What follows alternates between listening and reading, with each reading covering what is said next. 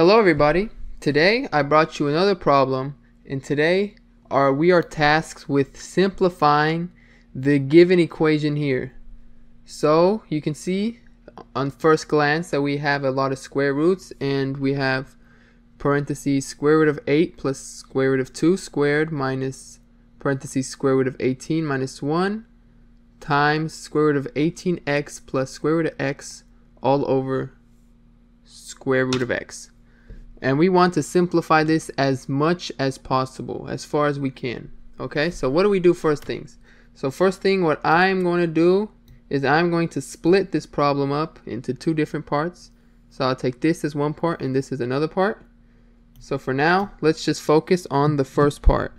So the first part, as you can see, we have a plus in between these two terms in the parentheses, and it's all getting squared. So do you recall a certain formula that is for this specific situation? There's a certain formula that states that a plus b squared is equal to a squared plus 2ab plus b squared.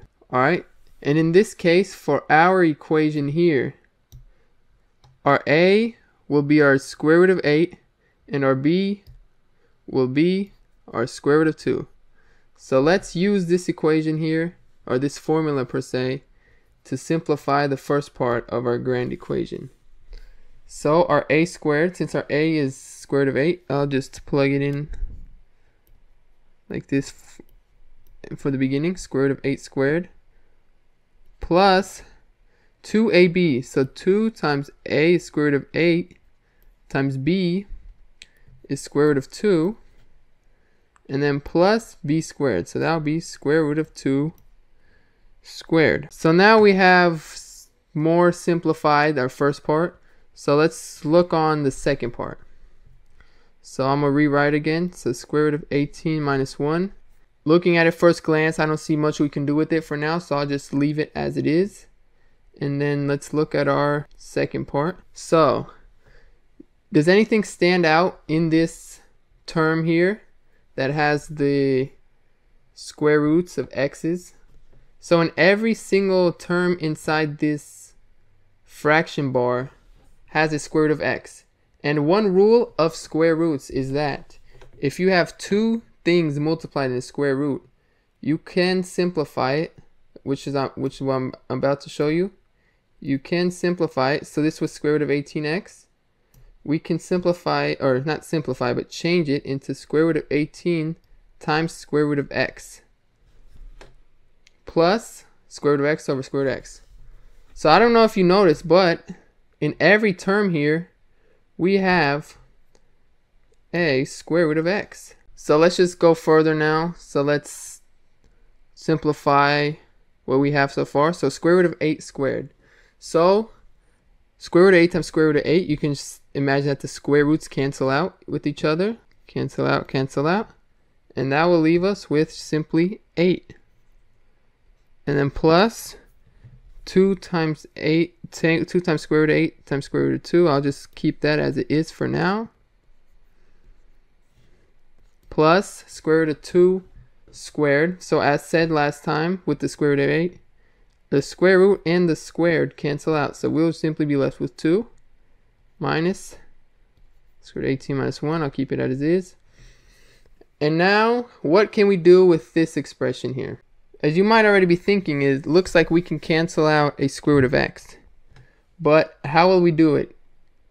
You might be thinking is cancel out one from the bottom, one from the top.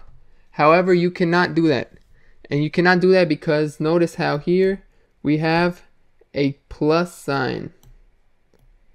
So if it's a plus sign, you cannot just simply cancel one square root of x from the top and bottom. You can only do it if it's multiplication. So since we have a plus sign, what we can do is take out a square root of x from each term on the top and bottom. So first thing I'm going to do is factor out square root of x from the top. So then our top becomes multiplication. So we take out the square root of x from the square root of x times 8 square root of 18. So we have square root of 18. And then here, if we divide square root of x by square root of x, we just have 1. And then the bottom will just say square root of x. And now, since this here is multiplied, this is multiplication here, this means that we can cancel out the top and the bottom. We can cancel out this square root of x and this square root of x. So now let's rewrite further. So we have a lot more simplified. Now let's focus on this part here. Another rule in square roots is that if you're multiplying two square roots together, you can multiply the inside of two square roots and put it under only one. So this can become 2 times 8 times 2. And 8 times 2 is 16, right? So this can become 2 times 16. So let me simplify so that we get 8 plus 2 times square root of 16. What is square root of 16? That is simply 4. Nice number. 4 plus 2. Now this would be 8 plus 2 times 4 plus 8 plus 2. So I'm going to already rewrite this. I can write on the bottom. This will be 16, right? Oh, excuse me. That would be 18. We have our square root of 18 minus 1 here. And here we can cancel out these two square root of x's. So we are left with 18 plus 1.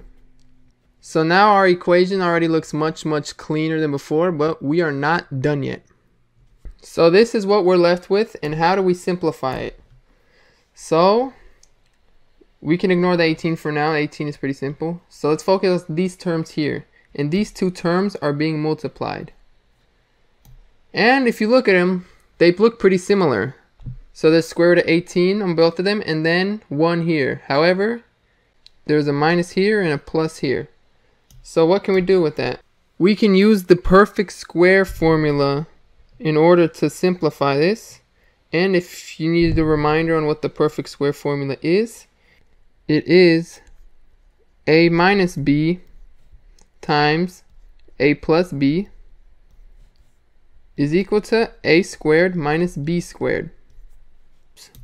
So in this case, as you may already guess, our a would be square root of 18. And our b would be 1. So now let's implement this formula with the numbers that we're given.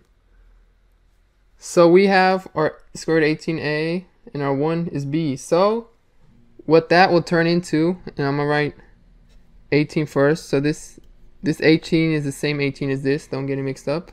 And now I will write. So also notice, here's a minus sign.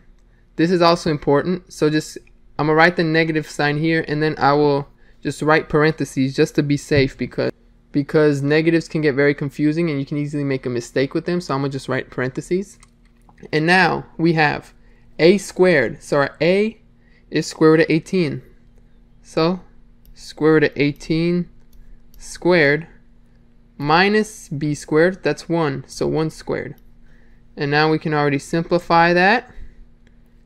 18 minus, so our 18 squared, square root of 18 squared, as we have already gone over, square root and square cancel each other out. So we are left with 18.